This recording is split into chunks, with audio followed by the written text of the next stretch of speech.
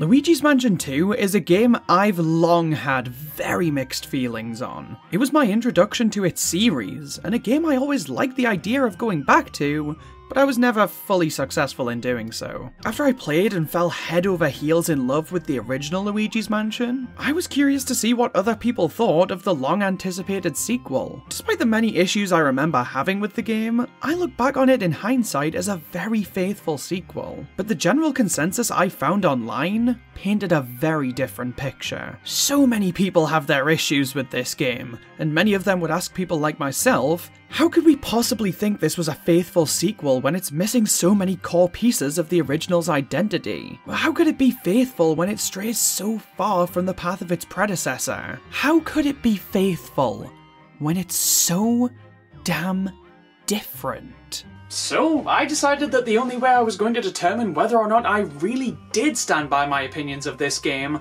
was to play it again from start to finish. And I just couldn't wait a few months to do that on the Switch.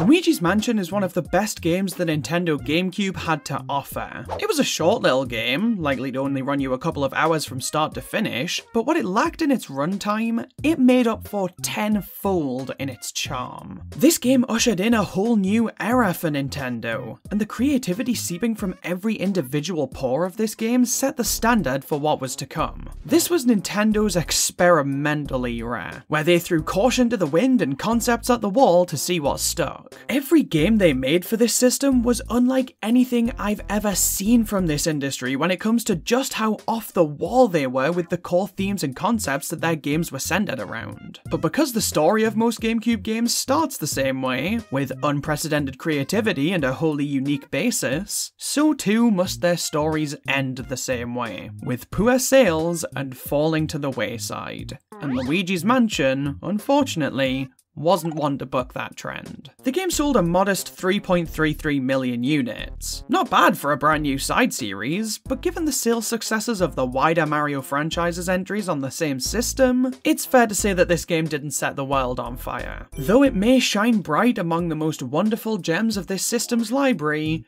its results on the market failed to communicate that to Nintendo, and so the series was shelved until further notice. But that didn't mean that Nintendo didn't want to give this series another shot. After all, Pikmin released the very same year and sold about half as many units as Luigi's Mansion did, and yet it would see a sequel only 2 years later and a pair of enhanced ports on the next console. Say what you will about Nintendo, but financial failure isn't always enough for them to kill off a series entirely. If they see an opportunity to give a series another shot, they'll most often take it. For our darling Luigi's Mansion, that opportunity came around 10 years later, with the launch of the Nintendo 3DS. When the original game was being developed, the team had the idea to implement stereoscopic 3D, but due to the cost of including the necessary hardware in every GameCube for the sake of enhancing only a small handful of titles, Nintendo ended up scrapping the concept. When brainstorming a successor to the Nintendo DS, the company ultimately decided that they wanted to give the stereoscopic 3D idea another shot, which would ultimately lead to the inception of the Nintendo 3DS and its main gimmick. So, with a system capable of stereoscopic 3D, Nintendo finally had the necessary tech to achieve their original vision for Luigi's Mansion. And so, a sequel was put into production to do just that. Luigi's Mansion 2 released for the 3DS a couple of months after the system itself did, and it finally gave this series the wider audience that it deserved, going on to sell over 5.4 million units. This game is considered a gem by so many people. But the thing is, it is a very different game than the original. There were fundamental changes made to the way this game was designed, to the extent that these two games arguably stand in stark contrast to one another. So, I want to know, do those differences make Luigi's Mansion 2 any less good than the original? And, more importantly,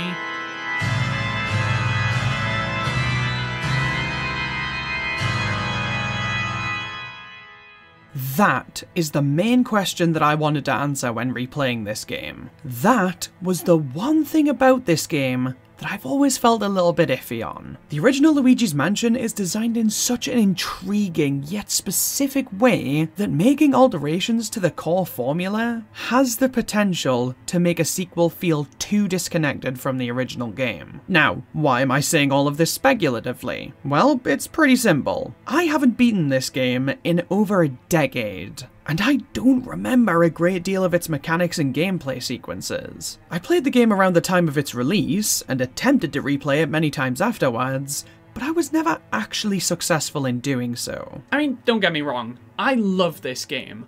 I've always just been too busy to give it my full attention. And if you don't believe me, check my diary. Hey, what's up, it's your boy Rock. I'm not ready to give this game my full attention yet. Hey, what's up, it's your boy Rock. I'm still not ready to give this game my full attention yet. Hey, what's up, it's your boy Rock. I'm sorry, man. I'm just not ready to give this game my full attention yet.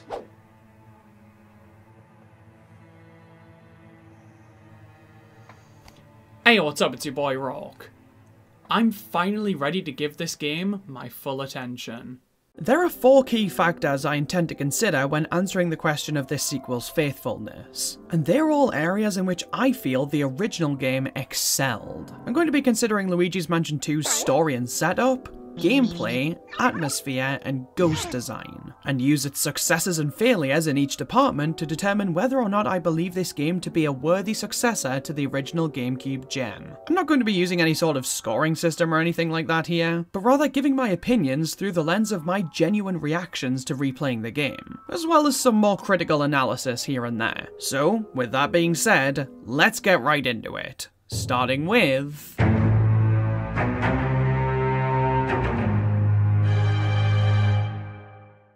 Luigi's Mansion 2's story is set in motion by the breaking of the Dark Moon, which was situated in the sky of Evershade Valley, where Professor Egad has come to conduct research. The Dark Moon breaking causes the ghosts in the valley to turn violent in a hurry, and the Professor uses his brand new gadget, the Pixel Shifter, to transport Luigi to his bunker. The two determine that in order to put the ghosts at ease, they're going to have to reassemble the Dark Moon by collecting each of its fragments that were strewn across the valley. Egad gives Luigi a poltergust and some not so encouraging words, and our adventure begins. The basic story setup here is a lot different than the original, which is only natural for a sequel really, and I found this plot to be really enjoyable. Having a greater cause to work towards that works to serve a greater good is a compelling concept to play with in a game like this, and when tied with Luigi's usual timid, in-over-his-head personality, led to an interesting plot to watch unravel. The idea of having to reassemble the Dark Moon so that the ghosts you encounter throughout the game can return to being friendly gave the game a much more real sense of motivation to me. It was a much more tangible goal than simply finding Mario, and gave a greater context as to why you're exploring the areas of this game. It also allowed me to connect with the ghosts more. They aren't just obstacles like they were in the first game, we're actively trying to save them and bring them back to their normal selves. The biggest difference in this game's setting compared to the original though,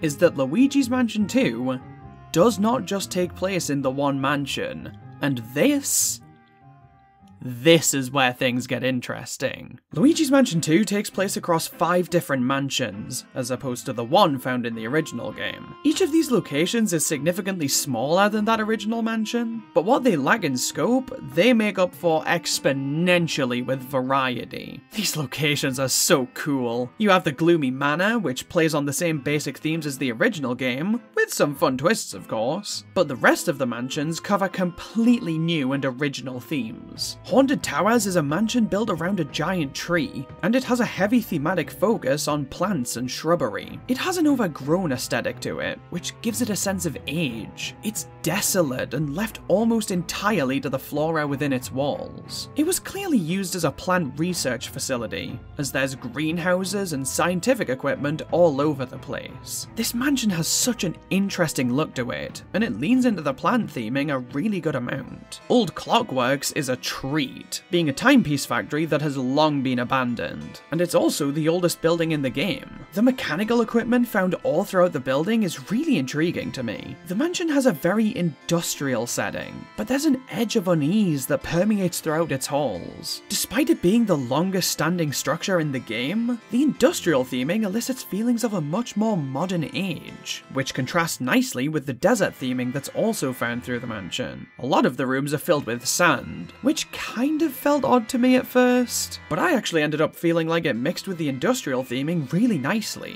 It gave this mansion something of a steampunk feel to it. Now, Secret Mine is really something special. Oh, this is cool. Oh, this is cool. Oh, I think I might have already found a favorite mansion. Holy shit. Yeah, this theming really does it for me. This is an exceptionally interesting setting for this game.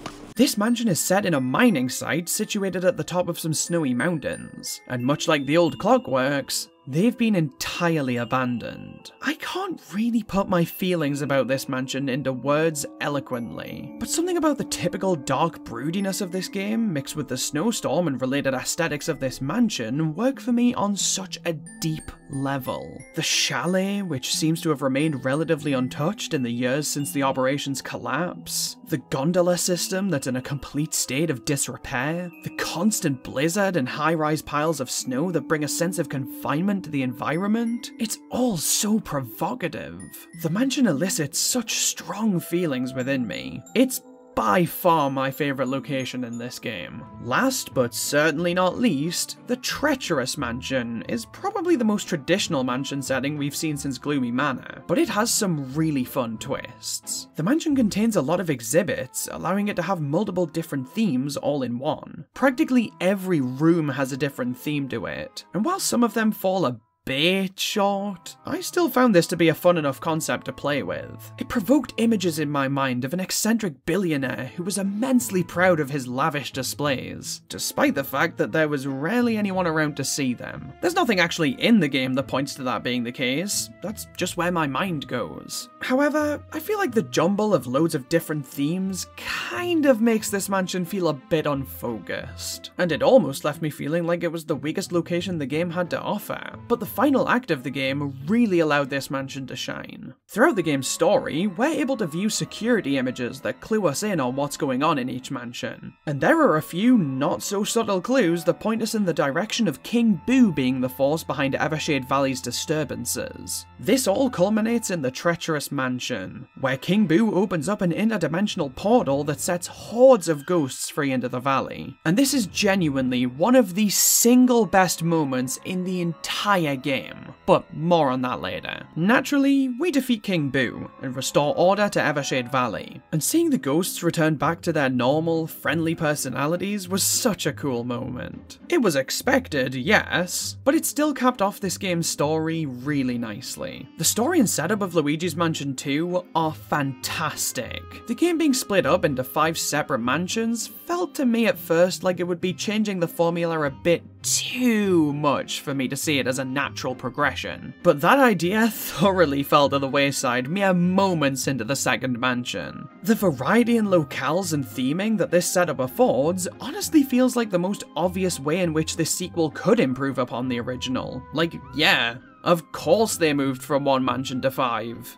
What else would they have done? And I think that comes down solely to the execution of the concepts at play, as well as how wholly unique each of the mansions is. And the same can be said for the story, honestly. Again, it's pretty predictable, and doesn't stray too far from the path of its predecessor, but it has a lot to offer in spite of that makes it stand out, which is only elevated by the game's layout.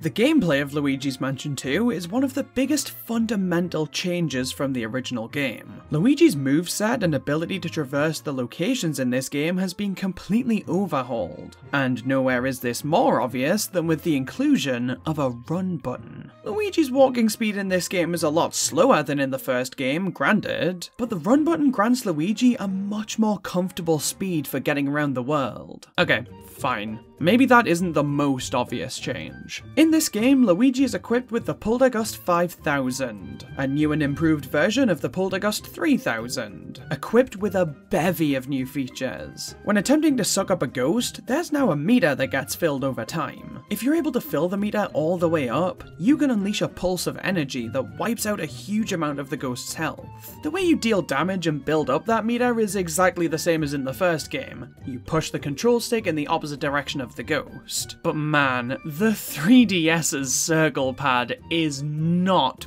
built for this kind of gameplay. It's fine in smaller encounters or with ghosts with lower health, but if you're fighting loads of different ghosts and a lot of them have a lot of health, it is just not comfortable. And if you're anything like me, the little nub on your 3DS's circle pad will just fall off mid-battle. I mean, I've seen two, but you, what the fuck? My nubs fell off!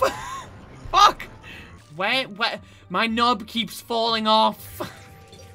My 3DS is not, it's not built for Luigi's Mansion 2. Nub, get back on! You can also jump whilst the meter is building, but I genuinely forgot that was something you could do. Never really felt that beneficial. Luigi's flashlight has also received an upgrade, the Strobulb. This allows Luigi to build up a large flash of light that stuns the ghosts. This is now the only way to weaken a ghost and open them up to being sucked, so being able to attack a foe is now a little bit harder, but in my opinion, this is an objectively superior way of handling combat. Having much more direct control over your flashlight made me feel much more capable in combat, and I actually found it to add a layer of strategy to the combat, figuring out when would be the optimum strategy to let a charging flash rip based on what the ghosts were doing. Outside of combat, Luigi can also utilize the Dark Light, which can reveal invisible objects in the environment and make them visible if you're able to catch all of the balls they emit. And yes, I said catch, not suck. I didn't want to go for the low-hanging fruit. So instead, I'll advise you to check your low-hanging fruit regularly. It could save your life. It's usually pretty obvious when something in the environment is missing, due to the shadows still being present, but there are a lot of times when it can be really hard to spot, which turns this from a situational tool at best, into something I genuinely found myself using very often just in case I'd missed something interesting. All of these additions to Luigi's moveset are sublime. They add a layer of complexity to the moment-to-moment gameplay that made it really captivating to me. Having so many tools at your disposal made the gameplay feel really fresh. Things never got stale. They didn't in the first game either, don't get me wrong, but Luigi's Mansion 2 boasts a much longer playtime than its predecessor, so I feel that the added depth and variety in the available moveset helps to ensure that the gameplay remains interesting throughout the entirety of that runtime. All of the new moves on offer become second nature, apart from the jump, and they feel like such natural extensions of Luigi's capabilities from the first game. Now, the moveset on offer here is one thing, but I'd argue an even more important aspect of the gameplay experience is the structure that gameplay takes place in. We've already talked about the multiple mansion structure, but how do we go about conducting our business within those mansions? Well, the answer to that question is one of three major points of contention with Luigi's Mansion 2. This game utilizes a mission structure, and I don't know how to feel about it. Each of the mansions in the game are split into usually 5 or so missions and a boss fight. Each of the missions are completely self-contained, with a definitive goal and endpoint. They each see you traversing to different parts of the mansions to accomplish certain tasks, and some of them even change up the environments compared to other missions. A lot of people feel like this structure absolutely does not belong in a Luigi's Mansion game. So let's quickly break down why. One could very easily make the argument that the original Luigi's Mansion has a mission structure. You have set tasks to carry out, and each of them is fairly self-contained, and you're able to roam the mansion freely during said task. You can still explore the mansions in the sequel during any given mission, but unless you're specifically signposted to a particular area, it doesn't often serve much of a beneficial purpose. However, I'd argue the biggest difference here is that the first game is non-linear, at least to some degree, but that couldn't be farther from the truth with the sequel. These missions are sequential and linear, with no overlap. So there's no wandering into one room and stumbling across a new objective like in the first game. I can absolutely see why many people think this structure doesn't fit with the series, but the developers believed that laying the game out this way would make it much better suited to handheld play. Being able to have smaller objectives that are much more clearly defined was intended to make the game more easily digestible, and even the people who don't like the structure can at the very least agree that it achieves that pretty well. So, where do I sit in this discussion? In a different fucking room than everybody else. I really like the mission structure here. I don't think it's perfect, and it definitely opens the door for some annoyance, which we'll get back to in just a little bit, but I actually think that on the whole, dividing the game up into these self-contained chunks works really well, and complements the gameplay quite nicely. However, as I got further and further through the game, I began to realize something. I don't think the mission structure accomplishes what it wants to at all, actually. I don't think it does what it sets out to do in the fucking slightest. This structure does not achieve what it's intended to achieve in my opinion, and I would be delighted to tell you why. Each of the missions throughout the game, with a few exceptions, are likely to run you a minimum of around 20 minutes to complete. That on its own really doesn't sound too bad, but in order for your progress in a mission to actually save, you have to beat said mission. So, let's say you're in the car for a 10-minute journey and decide to start a new mission. 9 times out of 10, you'll be halfway through the mission by the time you reach your destination, and if you aren't able to continue until the end, you've lost all of that progress. This feels like a baffling conflict to me. I mean, it didn't affect me at all because I spent 14 hours in the same chair playing this game, but even just knowing what they were intending to achieve with this structure made it really hard for me to ignore how it fails. And don't even get me started on what happens if you die during a mission. Yeah, you have to do the whole thing again. Doesn't matter how far through a mission you are. You could be in the very last encounter, and if you die, you're doing it all over again. Yeah, no! Fucking what?! Are you serious? Restart mission?! Like, from the start? Restart? Like, from the start? Restart? There's no fucking way. There's no fucking way. You piece of shit. Oh my god.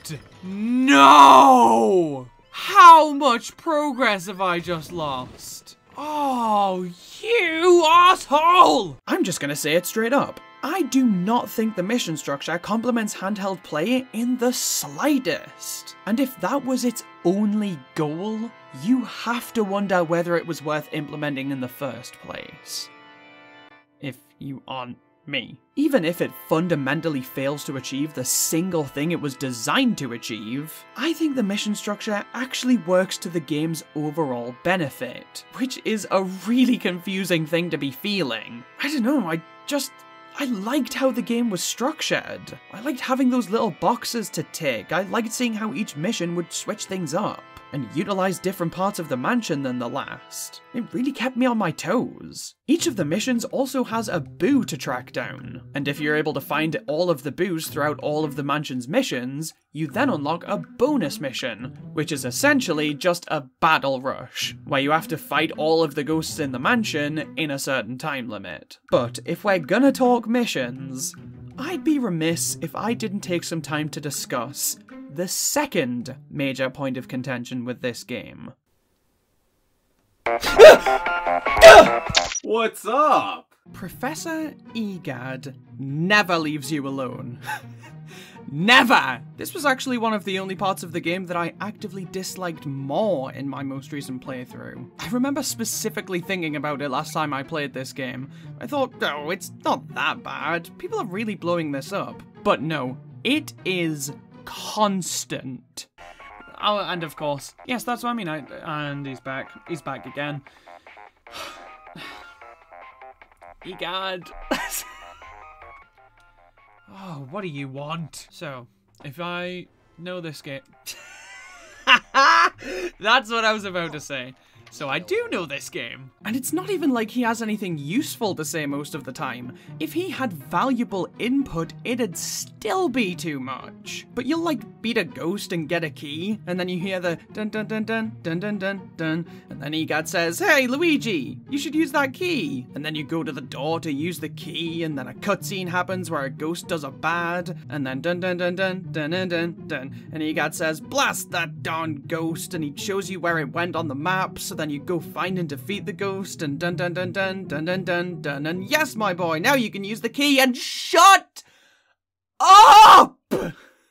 It can be fucking infuriating just how many times Egad wants to call you to say nothing! I think the most frustrating thing Egad does, though, is call you at the end of each mission. This is fine in concept and works for what the game is going for, but he far too often does this way before I'm ready for him to. I'll spot something in the room I'm in that I want to investigate, and then... I'm bringing you back. Hold on tight. No, I didn't want to go back!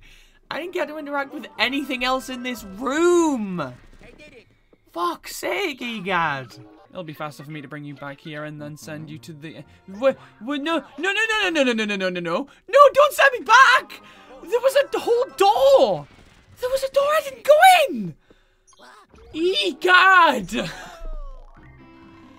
Oh my god.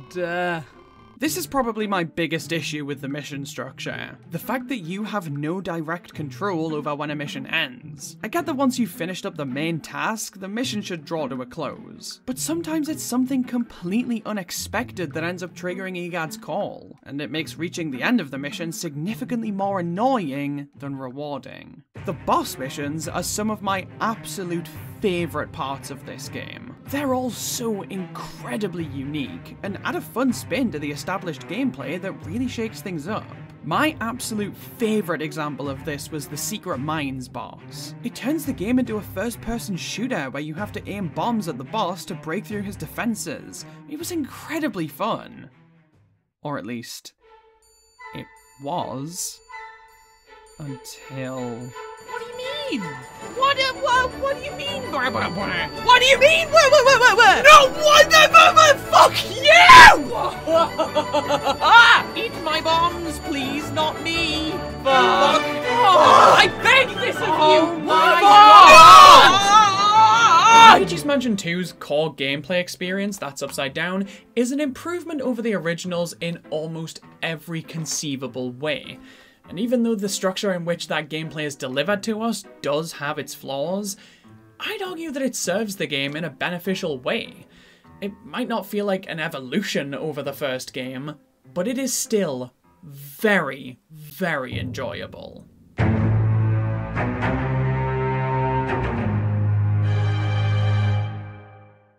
Alright, we've got the two biggest aspects of the game over and done with, so now it's time to delve into the smaller stuff. One of the biggest reasons I love Luigi's Mansion on the GameCube so much is its atmosphere. The aged decor that sparks imagery of a bygone era. The way the mansion manages to feel so lived in despite just how long it's been abandoned. The eeriness that a lot of the environments are able to elicit, it's all so intoxicating to me. So I'd expect a sequel to at the very least meet that same standard. Unfortunately though, Luigi's Mansion 2 has a very different visual style that doesn't really lend itself all that well to the same vibes that the original game was able to capture. Luigi in the first game, all things considered, looked pretty off-model, but the world around him was much more realistic and detailed, which made that a lot less jarring. Here though, Luigi is exactly how you'd expect him to be. He looks exactly as he does in every other Mario game. So naturally, the world around him accommodates for that. The environments in this game have a much more cartoony edge to them. The lines in the architecture are never perfectly straight, giving the structures a disarming imprecision, which is a far cry from the much more deliberate and intricate design found in the first game. It's something I feel is very subtle, but because of the expectations I had for this game that were firmly set in stone by its predecessor, it really stood out to me. The music is definitely something that aids in this too, as the melodies present definitely have a softer, more light-hearted feel to them. They rarely work to heighten tension, except for in some of the bigger moments and cutscenes, but rather, they work with the environments and enhance the tone they're hoping to set. I'm not saying for a second that the atmosphere present in this game is bad, but it's definitely different than the original. It lacks a certain edge that game had, and substitutes it for something a tad more jovial. But you know what?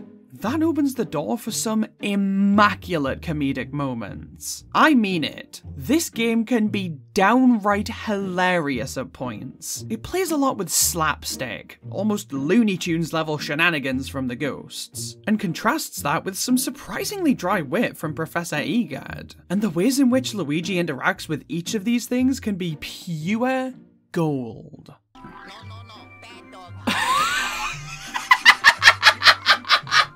I had many laugh-out-loud moments during my playthrough, and they honestly took me completely off guard. And when I realised that comedy took precedent over spookiness in this game, I was able to look at what I previously believed to be failings of the game's tone in a new light.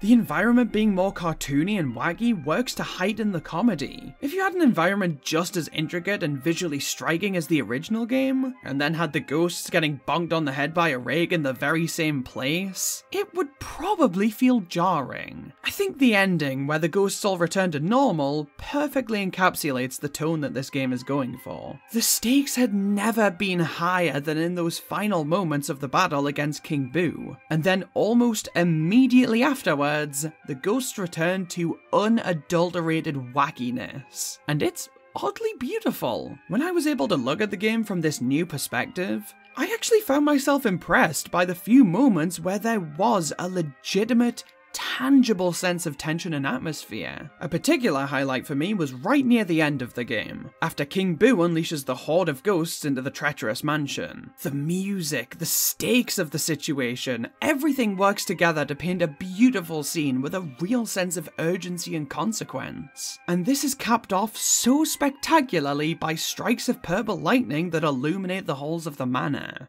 I can't express how cool the purple lightning is. I love it so much. It's wonderful. The presence of the provocative purple works to consistently reinstate the fact that we are currently dealing with stakes of multi-dimensional proportions. This is such a big moment in the game and its world, and everything falls onto the shoulders of our reluctant hero. Those visually stimulating accents to this part of the game work on such a deep level for me. Admittedly, this could come from a place of bias, as I do love myself some purple lighting to evoke spooky feelings, but I genuinely think it heightens these moments in such an unexpected way. And that right there, that's something Luigi's Mansion 2 deserves credit for. Its atmosphere may not be exactly what I'd be looking for in a sequel to Luigi's Mansion, but it manages to pull off two opposite ends of the spectrum of tone so incredibly well. There's an argument to be made that it maybe leans a bit too far into the comedic aspects, but I personally feel that it offers a nice balance between the two, which helped keep things interesting throughout the entire runtime.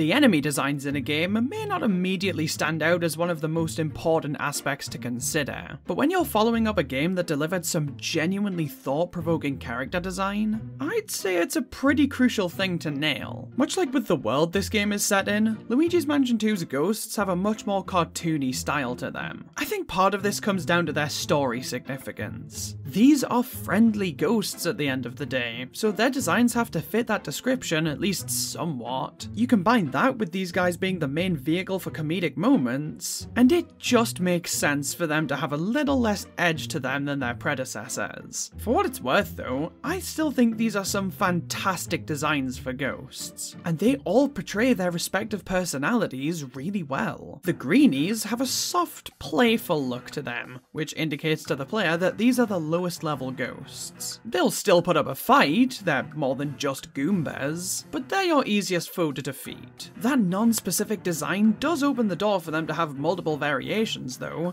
and we see that a lot throughout the course of the game. They can wear sunglasses, wield shovels and swords and shields, be mummified, wear helmets, and all of these things and more change up the way you approach them in battle. Slammers have a very gruff appearance to them, signifying that these are much more brutish ghosts. They're some of the strongest ghosts in the game and will not hesitate to dish out heavy-hitting blows, but that aggression does often come at the expense of strategy. Hiders, as their name suggests, are very much the opposite of slammers. Their slim, lanky appearances tell the player that they're easily able to slink away undetected and slip out of your grasp if you aren't careful, and their cheeky grins communicate that they can and will cause trouble for you from afar. Poltergeists, or as they're called in the British version, boffins, which has just fantastic mouthfeel, are ghosts that you'll encounter fairly infrequently, but they're very, very strategic and possess many skills that your average run-of-the-mill ghosts don't, as indicated by their disproportionately large head. They're smart and they know it, but their arrogance can be their downfall in a lot of cases. Gobbas are my least favourite ghosts in the game. As their gargantuan size would suggest, they are absolute tanks, and can't be moved by your poltergust for love nor money. This works to their advantage, and allows them to spit large clumps of goo directly at you, which can be extremely hard to dodge. These ghosts are at their most devious when it's not just a one-on-one. If there are other ghosts present, these guys are a nightmare to deal with. Creepers are adorable, which nicely reflects how non-threatening they can be.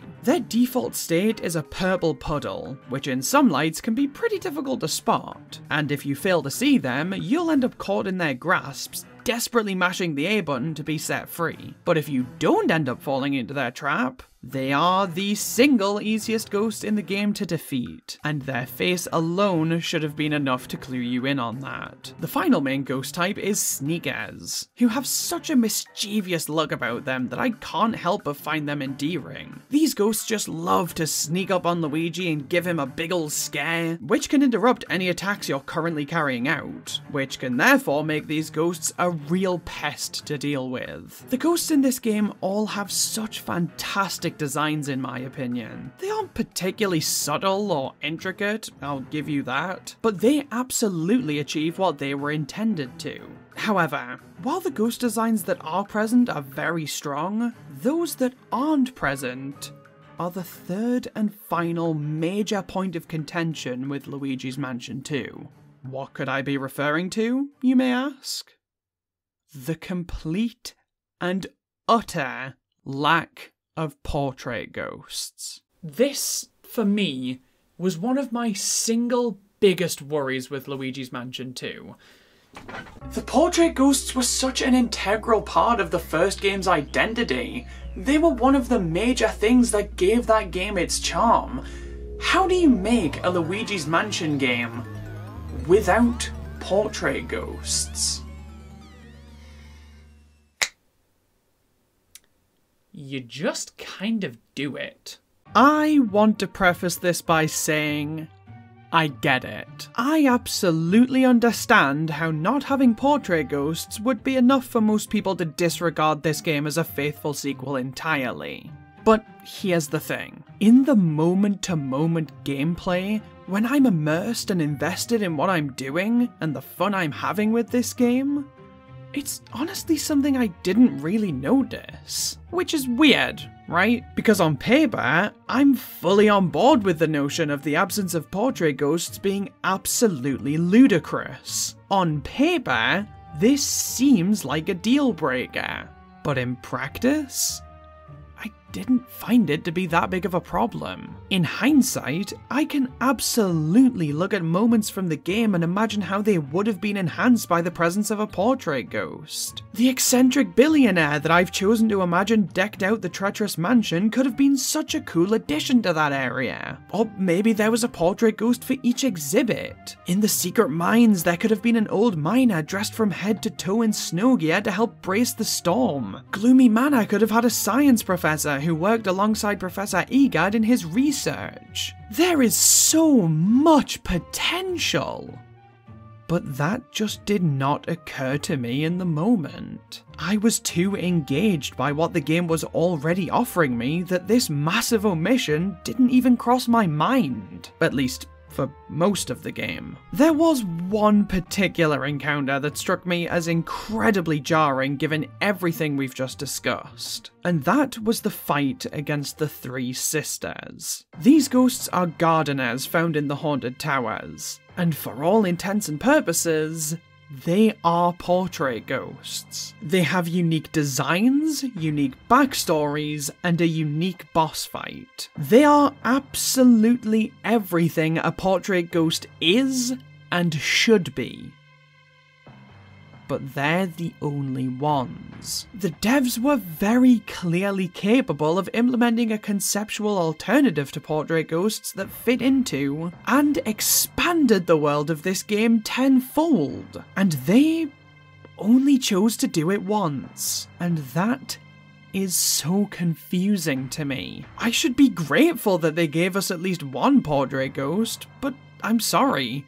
I just can't feel that way. Them being here and being the only portrait ghosts in the game, it honestly gave me whiplash. They were such a fun encounter, and yet, them being as jarring as they are kind of made me dislike it. It just worked to show me that the devs could have given us portrait ghosts, but ultimately decided not to. That was the single instance in which I actively disliked the lack of portrait ghosts. But outside of that sequence, they didn't really cross my mind much at all. What the game did offer was so unique and so incredibly enjoyable that I don't even notice the ways in which this game falls flat compared to its predecessor. It goes for something very, very different than the original game, but it pulls it off to near perfection. And that, right there, is exactly why I feel that Luigi's Mansion 2 is an incredibly faithful sequel. It doesn't follow the same template as the original, and it doesn't include a lot of things that many people feel are core parts of the Luigi's Mansion experience, but it does evolve the series in some really significant ways, and all of the things that it does try, it's pretty damn successful at. I think I still prefer the original, but Luigi's Mansion 2 matches that game's enjoyability with ease. So really, how could it not have been a faithful sequel? Luigi's Mansion 2? It's an incredible game. And I can't wait to buy and play it all over again.